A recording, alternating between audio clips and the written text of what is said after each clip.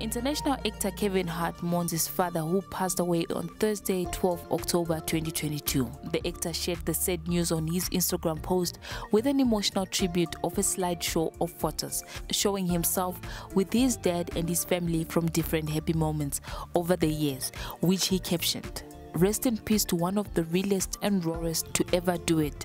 Love you, Dad. Gone but never forgotten. Give Mom a hug for me.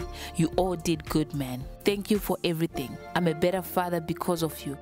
In an interview back in 2017, Kevin opened up about how he repaired his broken and troubled relationship with his father and how he actually learned to be a better dad through his own dad's mistakes.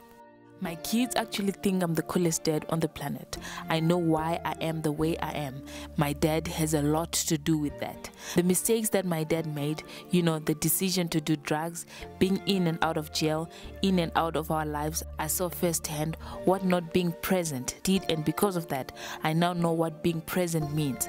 I know what that can do. I know what effect it can have on your child coming up.